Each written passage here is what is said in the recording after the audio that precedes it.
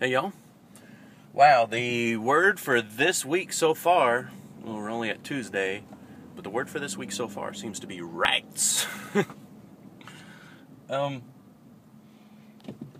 comment from JohnnyX7078 in response to my Nanny Gun State video made me think about the definition of rights. And his comment, and this is definitely a realistic and the state of affairs that we're in, the comment said that most legal scholars will disagree on my definition of the word right.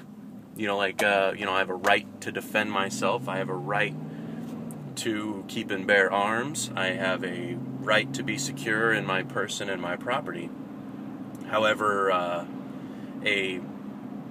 what Johnny Eck alludes to, however, is that a legal scholar or a lawyer will say, well, the right has to do with being granted an ability, either through licensure or whatever. And that's the reality that we live in today.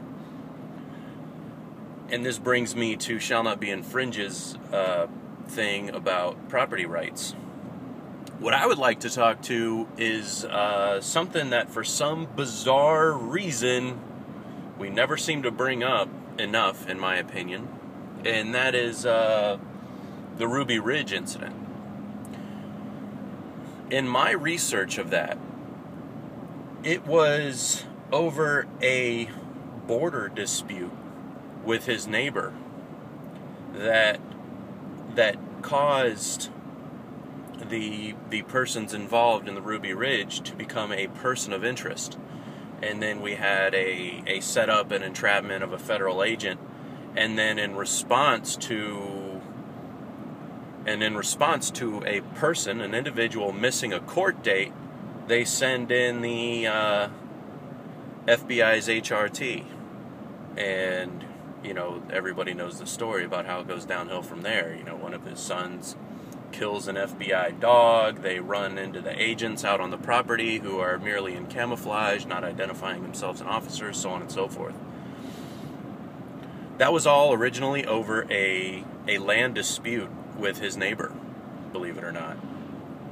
If you're in bad with your neighbors, there are so many tools that the system, call it what you will, the system, the matrix, they, them, the law, can bring to bear to screw you over, because there's so many words written in so many books that there's an actual profession centered around a person who can research those books and find out where somebody wrote down on a piece of paper, oh yes, this circumstance and that circumstance means this and that, and then you get a jury that just goes, yep, that's what that means.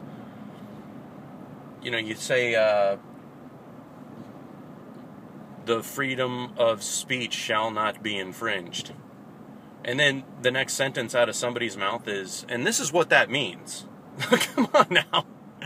I don't really need anybody to explain to me what it means. And you take a circumstance from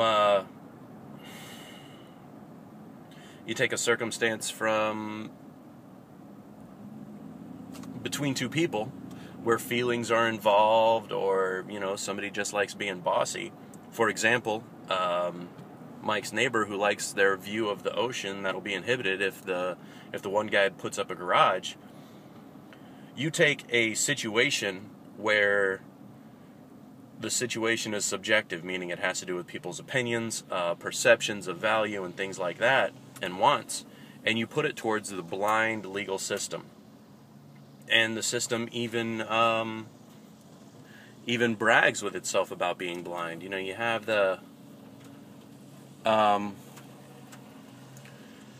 that system where you show that lady law. She's got the blindfold on with a little scale, and that's it. Have a nice day. At the risk of getting religious, now don't take me the wrong way here, but the way that it's supposed to run, and this is for you Christians out there, it says that if you have a conflict with your brother, settle it before you get to court. And it's almost as if that age-old wisdom says, you know, these rules and regulations are blind, and they're established based on things that have happened in a different case. What would happen, for example, if everybody in Mike's neighborhood did somehow get along? You know, they're all obviously appreciative of the ocean, and they like having their place. And that one neighbor went to the other person with their hat on their hand and said, listen, if you put up this garage, it'll block my view of the ocean. Now, I understand that, you know, some folks will just be like, you know, we'll go pound sand, pal. I'm doing what I want. It's my property. Then what can you do at that point? But surely a compromise could be made if it would be that important. And if the lady were absolutely honest and said, instead of like, oh, it's storm runoff, even though you have all these other garages that have similar circumstances, you say, well, this particular structure will have an adverse effect on the value of my property, and I'm afraid that I will require due compensation because something on your property is somehow overlapping the value of my property. Just some thoughts out there. I know I'm rambling some, but I just wanted to get people thinking a little bit about the neighbors, so to speak, and how your relationship with your neighbor can very much affect and be mutual beneficial to both your freedom as well as theirs. Just my thoughts on it, and y'all take care.